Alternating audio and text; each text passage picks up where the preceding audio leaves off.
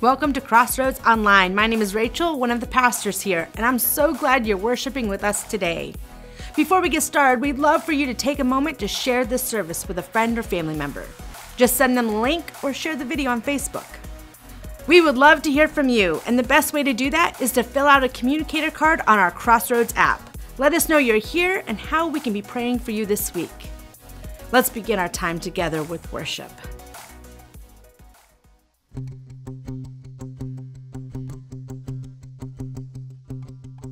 I raise a hallelujah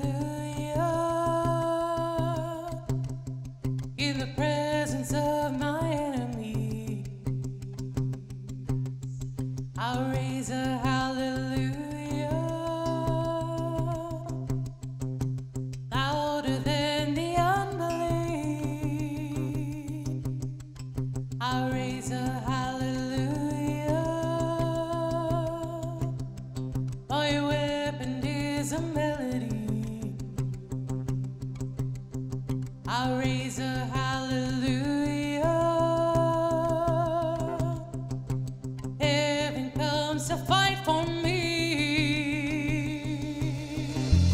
I'm gonna sing in the middle of the storm, louder and louder. Gonna hear my praises roar up from the ashes. Hope will arise. Death is defeated. The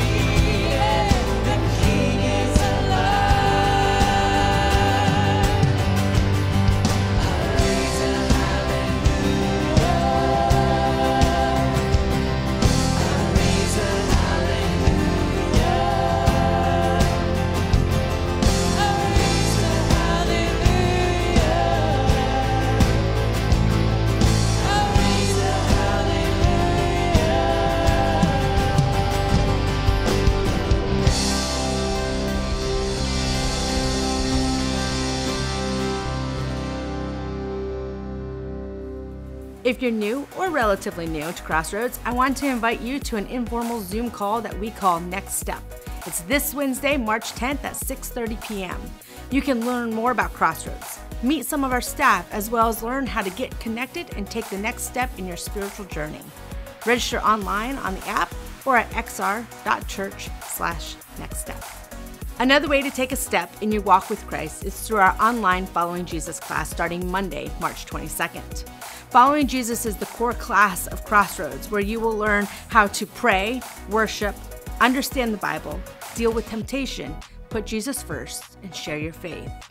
At the end of the class, becoming a member of Crossroads Church is optional. Sign up on the app or at xr.church/FJ. Focus is back for 2021. Focus is a 2-day event for students to volunteer and help our neighbors. On April 24th and 25th, teens ages 5th through 12th grade will serve in their community in a small work crew with others around their age. Students will get to have a lot of fun with their friends and adult leaders, making memories and making a difference. Get more details and register at xrstudents.org.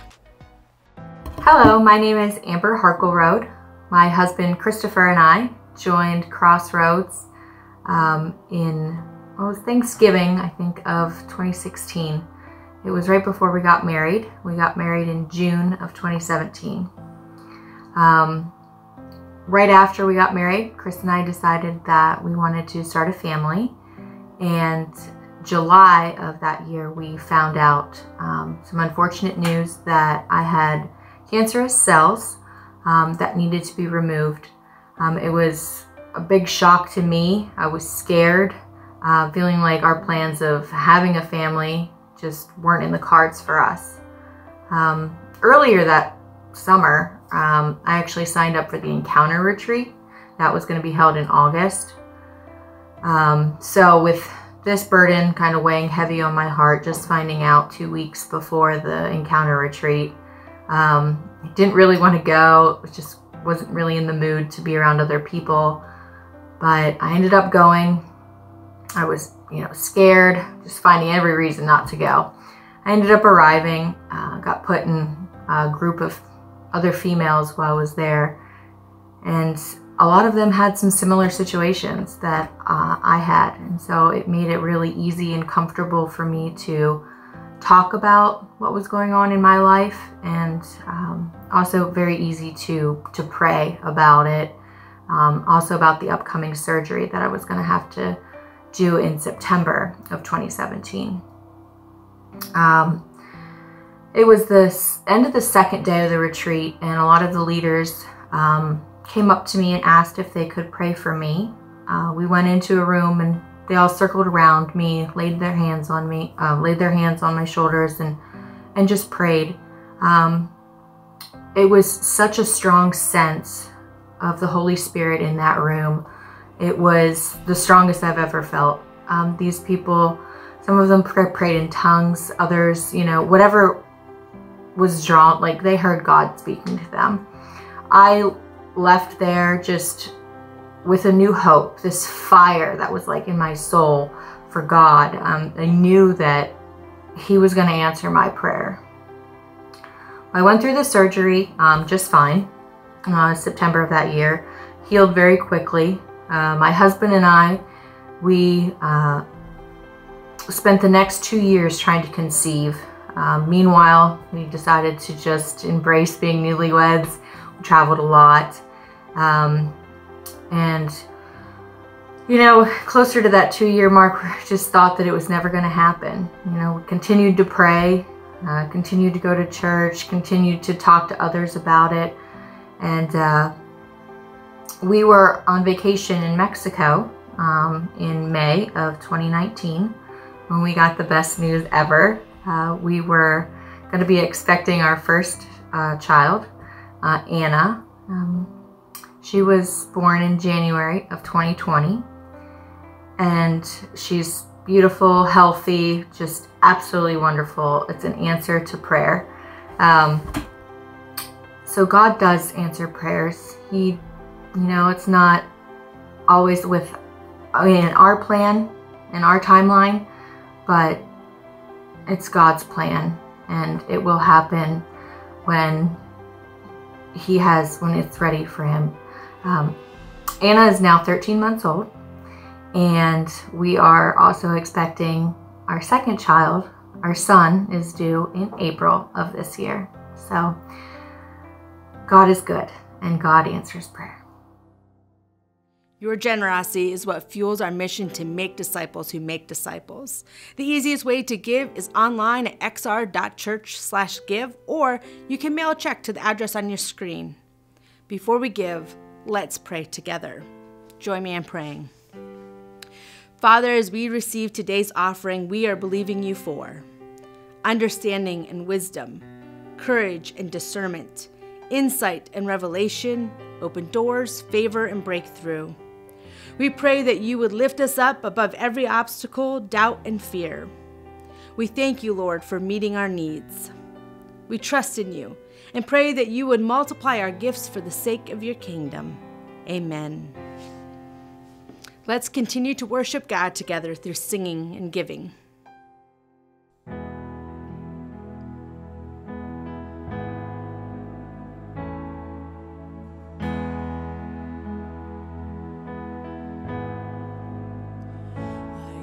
My mind to Calvary, where Jesus bled and died for me. I see his wounds, his hands, his feet, my Savior on that cursed tree.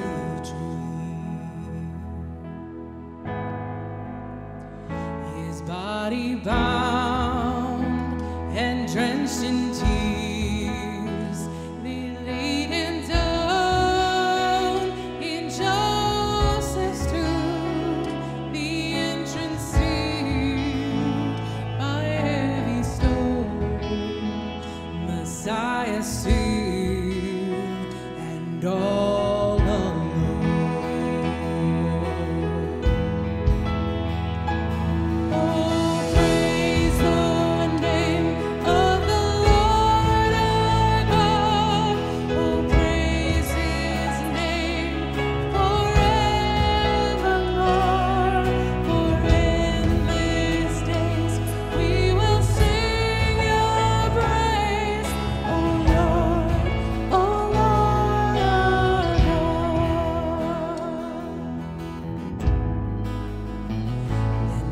The third, at break of dawn, the Son of Heaven rose again. Oh, trample death, where is your sting? The angels roar for Christ the King.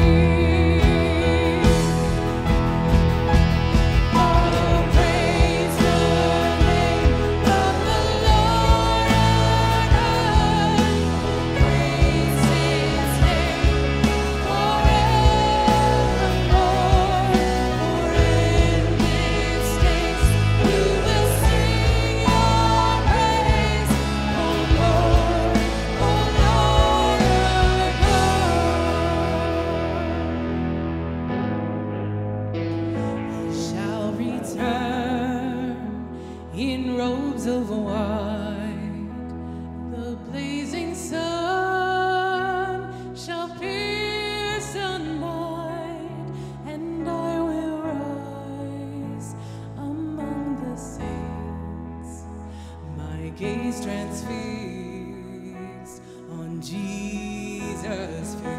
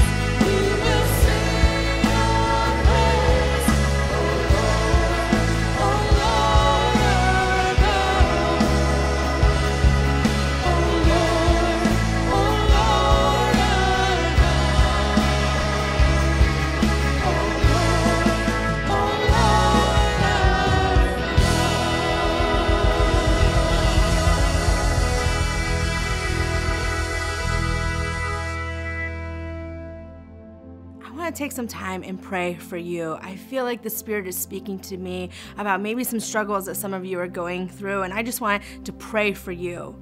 One struggle that I feel like God is saying is that some of you or someone that is listening today was really vulnerable and really just shared something, that a struggle or a sin, and you shared it with someone maybe you've known for a long time, but they didn't provide the support that you were looking for, and you're feeling discouraged. And so I just want to pray for you right now. God, I lift up the vulnerable one. The one who took a chance and risked it all, Father God, and just shared a struggle, God. I pray right now you meet them right where they're at, Father, that you would provide them comfort and encouragement. And God, I pray that you just strengthen them to share again, and that you would provide a person who's ready to receive and listen to their struggles, to provide that support, that love, and the grace that is so needed, Father God. I lift this person up to you in Jesus' name. I also sense that there might be someone who's struggling, maybe recovering from a surgery or an illness, and the recovery is long and it's hard and it's not going as expected. And I feel like I just want to pray for you in your healing. God, thank you for bringing to mind this individual, God, this individual who's going through a tough time, Father God. Lord, recovery is hard, and God, I just pray that you restore hope as you restore healing in this person, Father God. I pray for healing. I pray for the Holy Spirit to just heal from the top of the head to the tip of their toes. Father, anything that is not right, anything that is inflamed, anything that is stiff, Father God, we just pray for your healing, miraculous healing for your glory. And God, as you heal physically, I pray you heal emotionally too, that you would restore that hope, that they would take each day with gratitude, and God, that they would just move and be drawn closer to you as they heal. God loves to speak to each one of us through our time of prayer. And so now I just want to pray for you, that you would have ears to hear how he's calling you to pray for those around you. Father, I pray for spiritual hearing to be opened, God. Lord, as believers, we are called to have the compassion of Christ for those around us, believers and non-believers. And so, God, teach us how to pray for those that you are calling us to, who are in our sphere of influence, Father God. Give us words of knowledge, give us prophecy, and let us be bold and share them freely in the name of Jesus. Amen. If you would like prayer today, or you feel like we were praying for you, we would love for you to message us on Facebook or go on to xr.church and live chat us. Prayer partners are waiting to pray with you.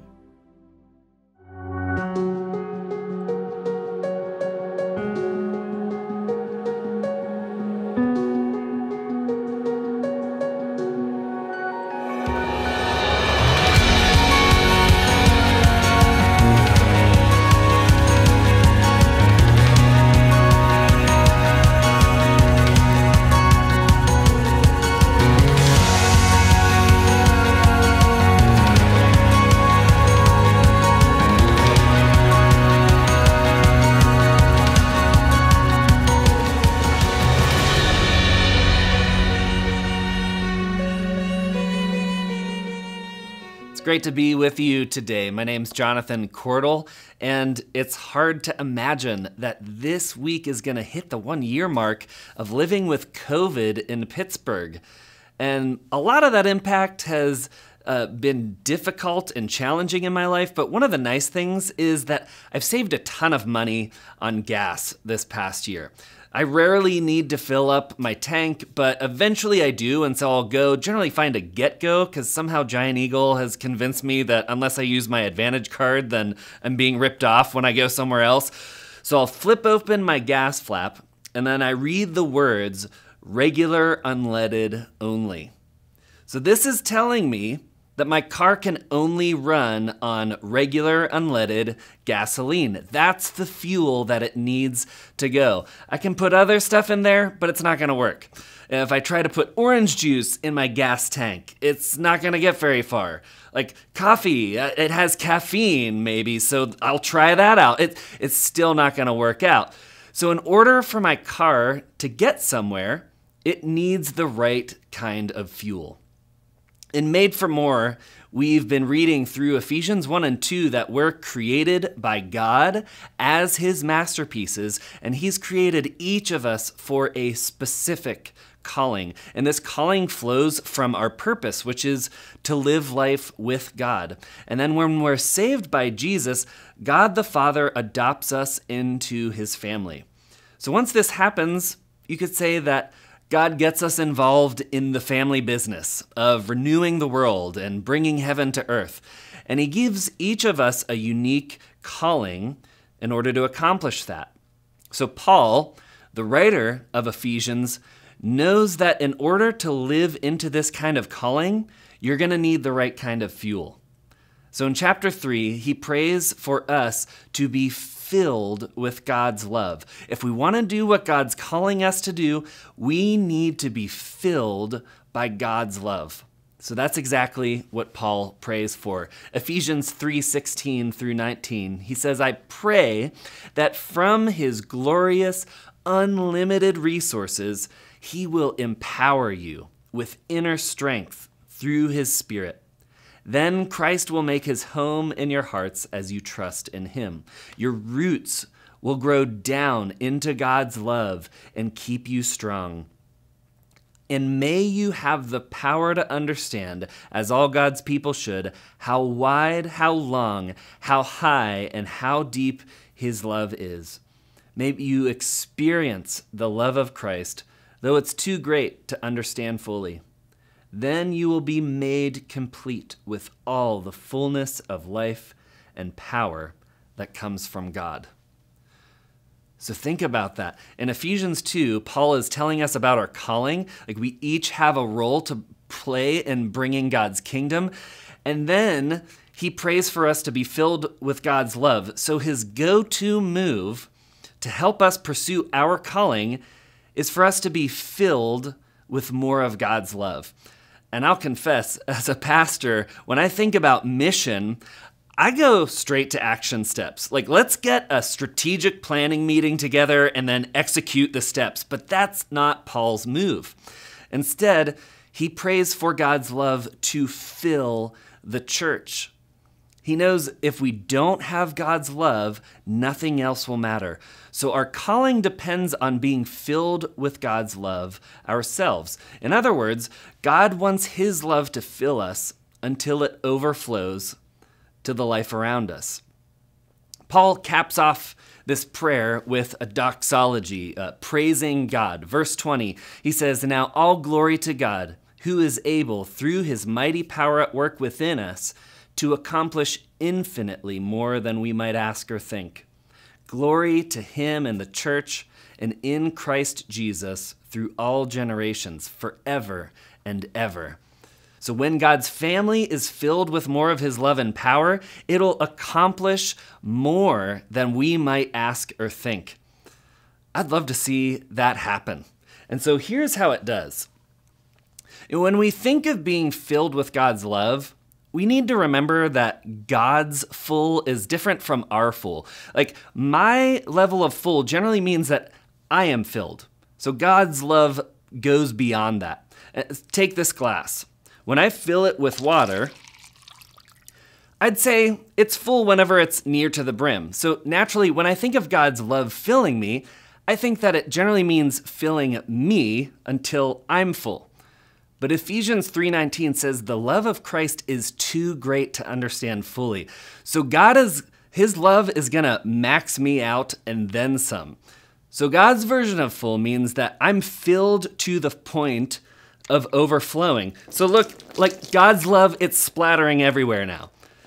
So if you haven't been filled until God's love is spilling and overflowing to those around you, my friend, you are not filled yet. It's also important to know what we're talking about when we talk about love, because love is a word that we bring a lot of baggage to. Some ways we've learned to think of love might lack the kind of fulfilling love that God wants to give us. They're shallow. So if I ask someone to fill my glass with water and they only put a little bit in, I'm going to ask them to keep filling it. It's too shallow. I need more.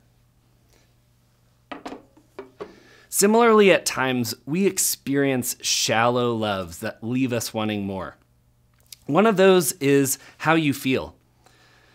When I was in first grade, I experienced my very first crush. Her name was Taylor. She was a redheaded heartbreaker at 6 years young, and she had all the right qualities I was looking for in a significant other. She had great taste in toys. She was funny. She hardly ever wet her pants like I did, and those are the things that mattered to me in first grade. She made me get the butterflies when I was around her. Like, I thought about her when I was at home. I secretly wrote notes that I never gave to her. So in my 6-year-old mind, I was in love. But eventually my family moved, and I kind of moved on with my life. I didn't really think about her ever again. My ship had sailed, and that's because my love was a fleeting, shallow kind of love. The warm fuzzies of a crush isn't enough to sustain a relationship for the long term. Just ask any couple who's had a healthy marriage after 50 years. When the feelings wear out, the relationship needs to be built on a stronger foundation in order to last. So it's great to sense God's love with our emotions, but it goes way beyond that. We don't want to just come to God like an addict trying to get the next fix of an emotional high. Now, I'm a naturally emotional person, so I often feel God that way, and I'm not discrediting that, but if you're in a season where you don't have that or you don't operate that way, don't feel like there's something wrong with you. Holy Spirit is doing a greater work in you than just overwhelming your feelings. Our love for others can't depend on our feelings either. So sometimes we might not feel like serving others in love or logging on to Zoom to meet with our life group. But when we take these steps, God makes us more like Jesus. So feeling love is wonderful, but it's a lot bigger than that. Another shallow love that leaves me wanting more is those who are like me. When we surround ourselves with people who look, think, and just hold the same interests that we do, it's a lot easier to feel included, understood, and seen. So in other words, it's easier for us to feel loved around people who are like us.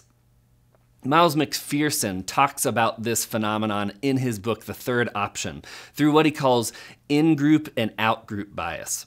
So for example, as someone who went to school for music, musicians would be one of my in-groups. I've got similar experiences and a knowledge base as those who play music, and even whenever I meet another musician for the first time, we can play together without having to work a lot out or explain much to one another. And even more specific than that, I also love listening to metal, so metalheads are one of my in-groups. So when I see someone that's wearing a band's t-shirt that I like, I instantly have this connection with them. But having an in-group naturally creates this out-group bias. So if I meet someone and they're wearing a metal band shirt that I like, I want to talk about it to them, but my wife, her eyes just instantly glaze over. She's not going to want to be a part of that conversation. She's outside of our metalhead in-group. So apply this principle politically, racially, socially, and you get the kind of divided society that we have today. McPherson goes on to say that following Jesus means that we need to resist this impulse and start to learn to bring others in and find our common value, even when on the surface it doesn't seem like you have that much in common. And Jesus says in Matthew 5:46 and 47, if you love those who love you, what reward will you get? Are not even the tax collectors doing that?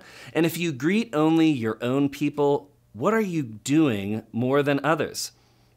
Do not even pagans do that? So we naturally sense that we're in with people who are like us. But the problem is when we confuse being comfortable with being loved. Choosing to go beyond our comforts and preferences are going to model the same kind of love that Jesus showed us. Another shallow love can come from what you do.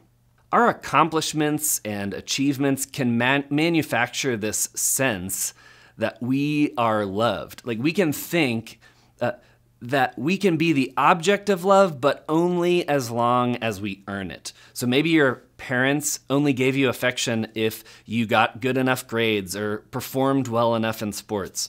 And we can feel the same way with God. Like as long as I do good enough or be nice enough, God's gonna accept me.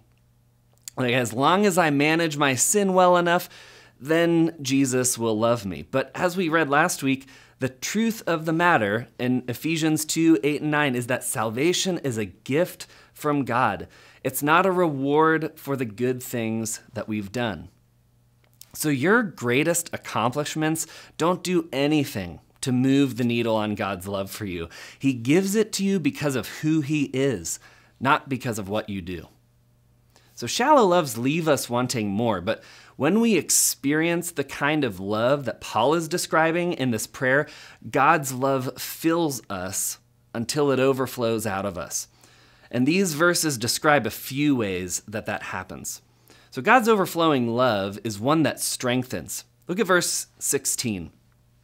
I pray that from His glorious, unlimited resources, He will empower you with inner strength through His Spirit. This verse is one of many that tells us that when God's Spirit comes upon us, it brings power. God's love strengthens and empowers.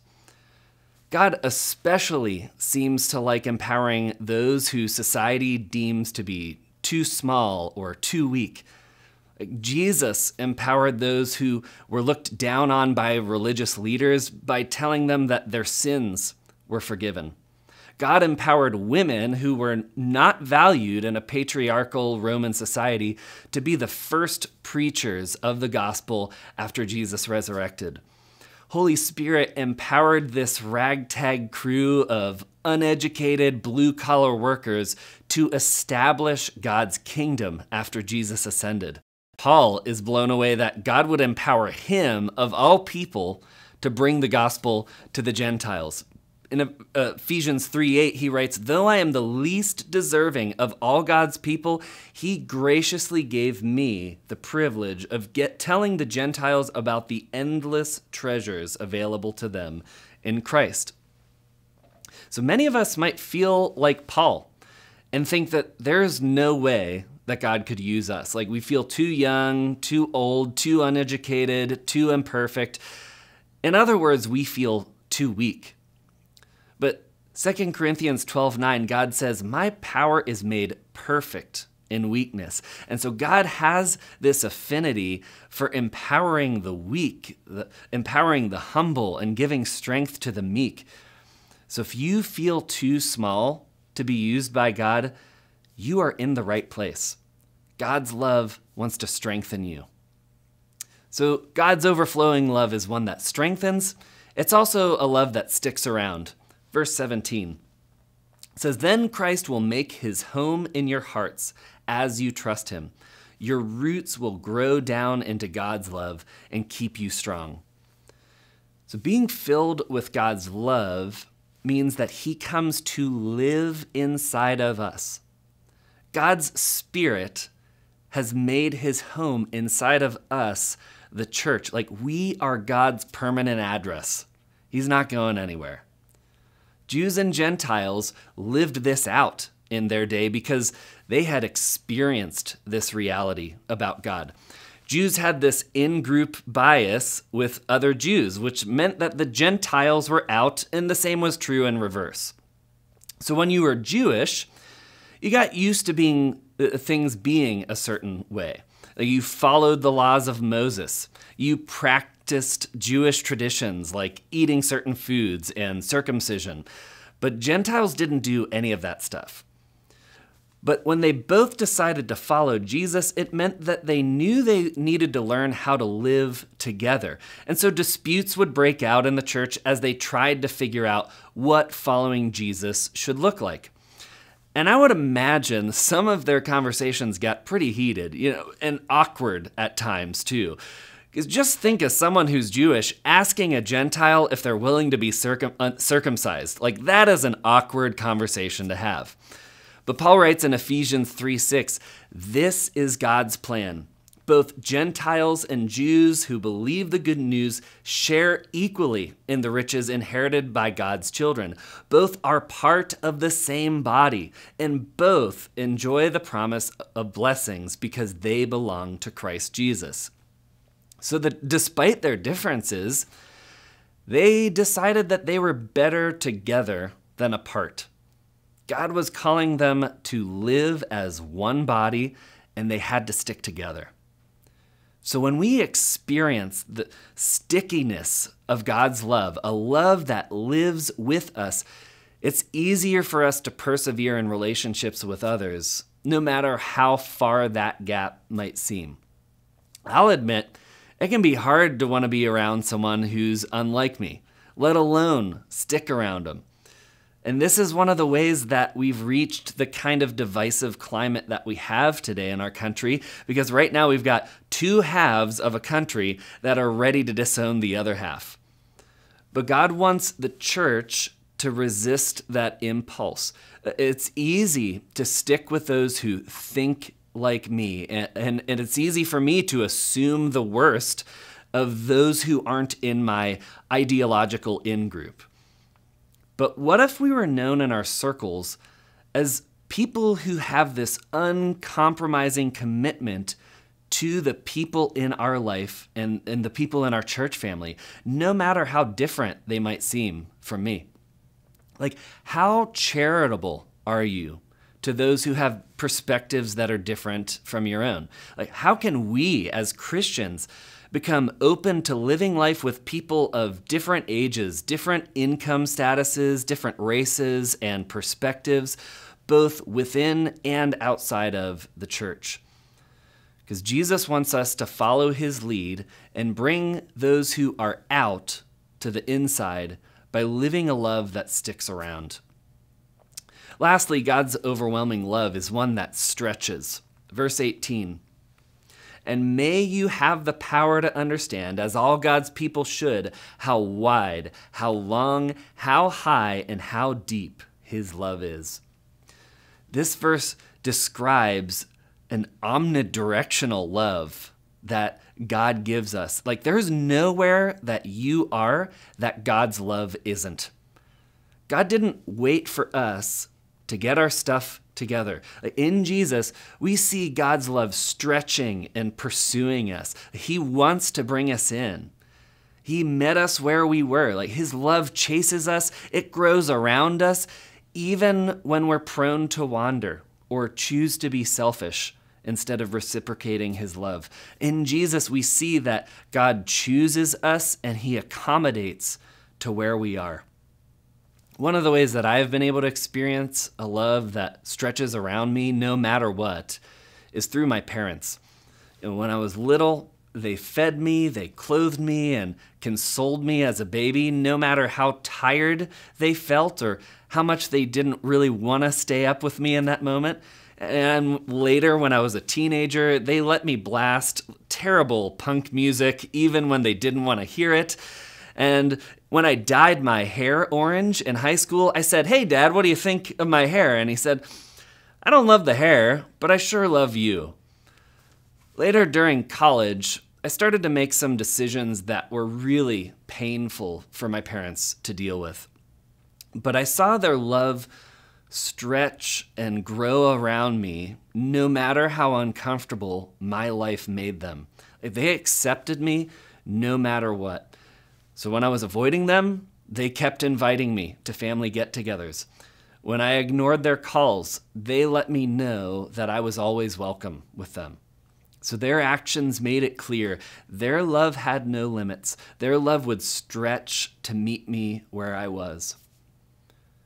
So as we close today in worship, I would invite us to just ask God to fill you with his love. His love wants to be rooted in you and overflow to the people around you. Let's pray. God, we need more of you. We need more of your love. Only your love can fuel us to the life that you're calling us to. would you just come and fill us in these moments as we worship?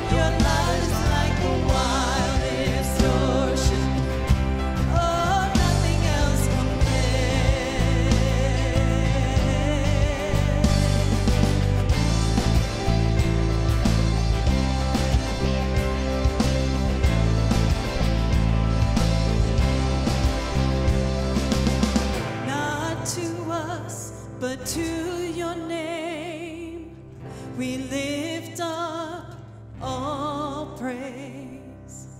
Not to us, but to your name we lift up all praise. Not to us, but to your name we lift up all praise. Not to us, but to your name we lift up all praise. You are the Lord Almighty, outshining all the stars in glory. Your love is like the wildest ocean. Oh, nothing else compares. You are the Lord Almighty, outshining all the stars in glory. Your love is like the wildest ocean. Oh, nothing else compares.